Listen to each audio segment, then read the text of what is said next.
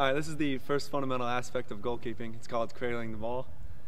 What you're going to do is you're going to want to catch the ball like a goalkeeper, obviously, and you're going to simultaneously cradle the ball like a baby. This is important for protection for the ball and proper distribution.